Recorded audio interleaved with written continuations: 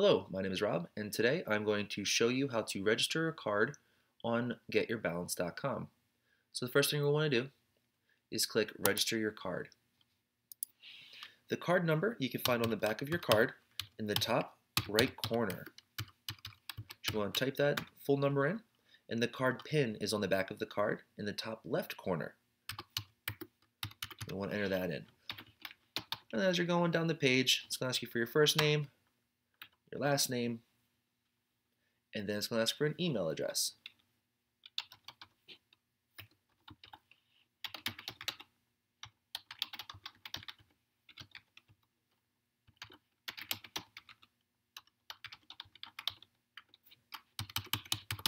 And you can generate a password. I use an 8-character password. And for your mobile number, you can put in your cell phone if you would like.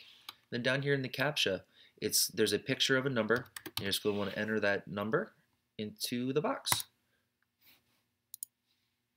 Then when you're all done, you're going to click Sign Up Account, and it should turn the page over for you. It's going to ask for a little bit more information. You don't have to add anything at this point. You can just go up to the tippy top and click on Balance.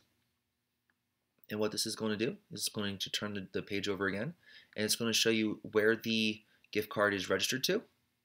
This is the Factor 4 Video Demos account, the card number that we're looking for, and the status. So it is an active card. So we're going to click on the card number, and it is going to show us that there is $1 loaded onto this card and all of the activity that the card has been on. So you can see that the card was activated on February 8th with an issuance of $1. So that is how you go about registering a card and checking its balance on getyourbalance.com.